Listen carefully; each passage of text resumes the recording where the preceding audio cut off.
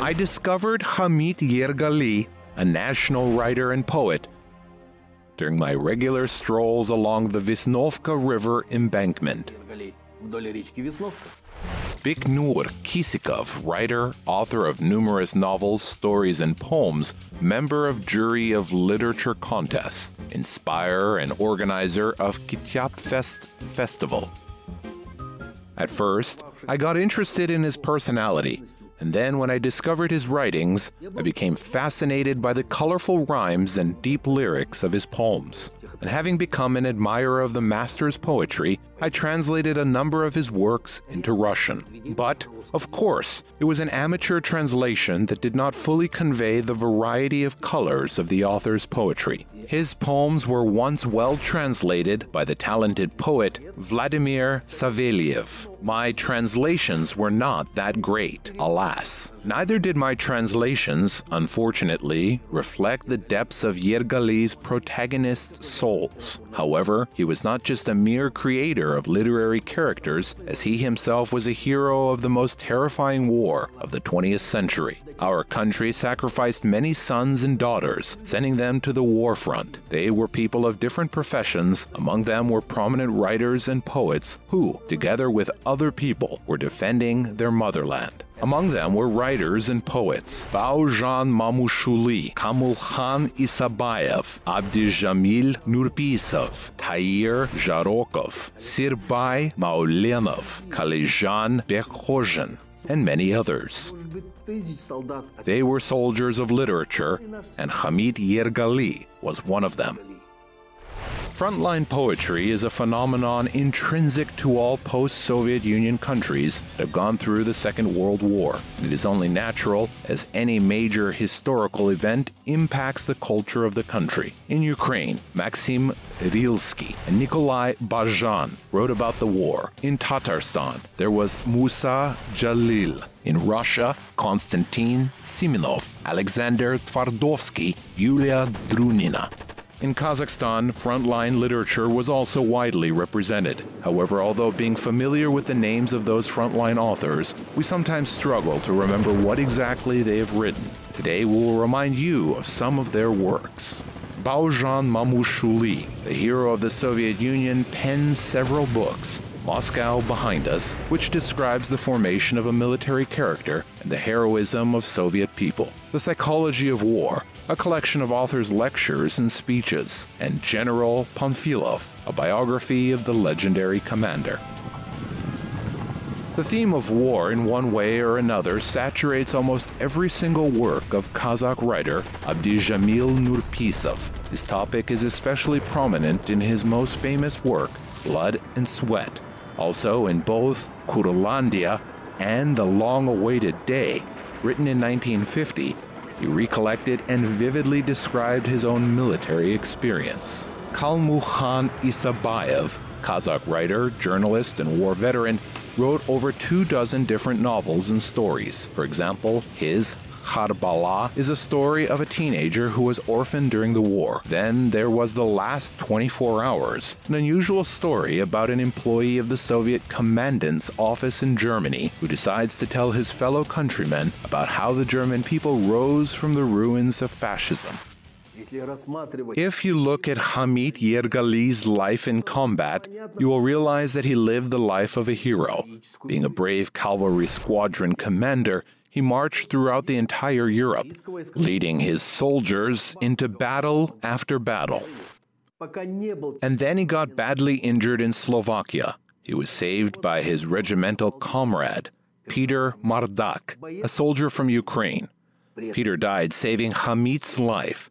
Struck by his death, the poet wrote a ballad named I Dreamt of Petya, dedicated to his brave friend. I am old, and I am tired of the burden, those 70 long years. For you, however, there is no more time and no more death. But I subside today to this regime and their truth. It was just me who saw it all. When life of yours was broken off, I was there bleeding, almost dead. The world was spinning above my head. Under the rain of bullets, you crawled to me and said, "Hold on," and soldiers were waving to us from the line of front. Yes, I still remember how you pulled and pushed, hiding me in shelter under a pile of mound. I was taking cover in the first aid tent, where our brave nurses attended to my wound. You saved my life, but you became a victim to this ruthless war. You saved me on my deathbed, on my way to death, when I thought no more. Rolling down the hill, I crawled and crawled and crawled. I whispered then, "You saved my life, Peter, and I wish I could save yours." That was another day, the day of ruthless war, the day that has gone away, and there was no return.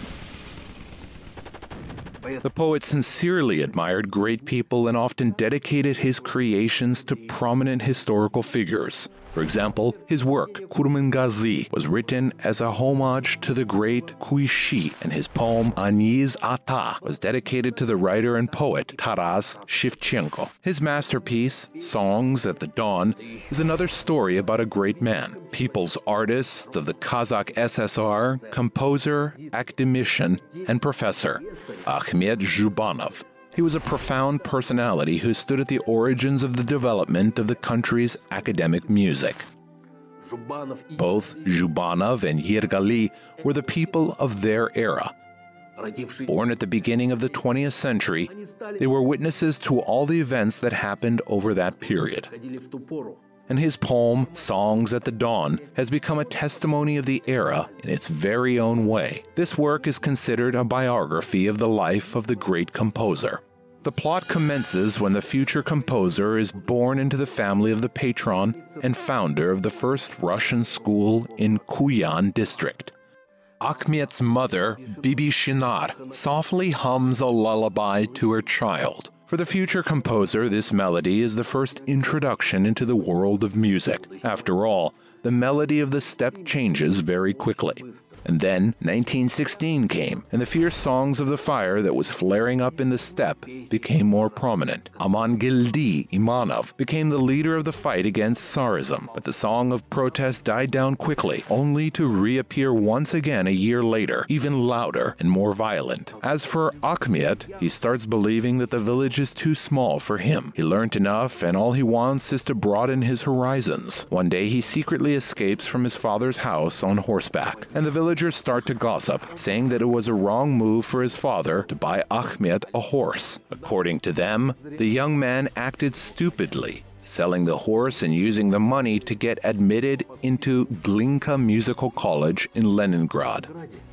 But Akhmet is adamant. He knows that the new era came, that it is the time for new tunes and songs. He believes that it is the time for new instruments too, the ones that can amplify the voice of the old songs. After finishing his studies, Akhmet returns home, where his relatives welcome him back. His mother, a famous scientist, his elder brother, Kudaybergen, Akhmet's wife, Nawat, and their baby girl, Gaziza. Akhmet becomes a part of the cultural life of Almaty and quickly gains honor and fame. He even organizes a big concert dedicated to the Congress of Soviets. His talent is applauded by many, including the famous kuyshi Dina Nurpisova, the poet Saken Sifulin, and the politician Oraz Jandosov.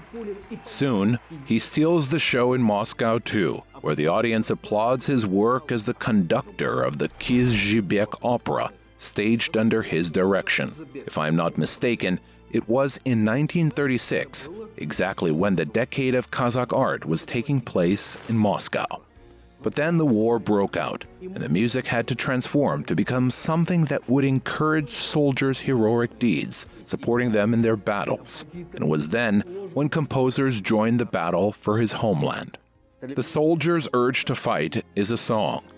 Blizzard howling overhead is a song, and the kerchief embroidered by my darling is a song, and our battle banner is a song. While we are alive, the trumpets sing to us. We are enchanted by the tunes we love. A cigarette is soldier's flute. The bud, however, can burn his lips. In our final hour, we will stand next to those who share grievances with our land of hopes. There's no time for pitiful discourse. There's no time for anxious thoughts. it is no place for foul words. Prepare your songs as sharp as battle spears, bloodthirsty and severe. And our ancestors today are here too. The mountains echo their voices, that is true. Kurmangazy and Birjan are ready to follow Tatimbet and Kazangap into the war. There is this one touching episode in the poem when a soldier sings to himself the song Karligash, which later helps him to survive the war. The author of the song was Akhmet Zhubanov himself. This song was covered by many performers both in the past and in the modern time.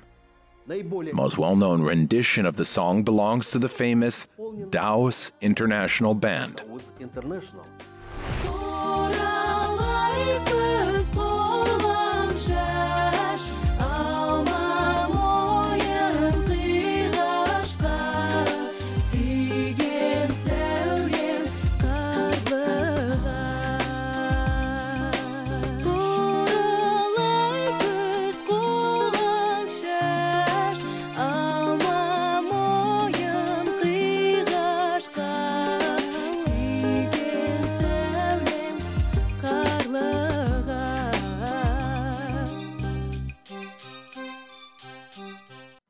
Karligash has become a people's song, and I want to believe that because of such songs the war was eventually won.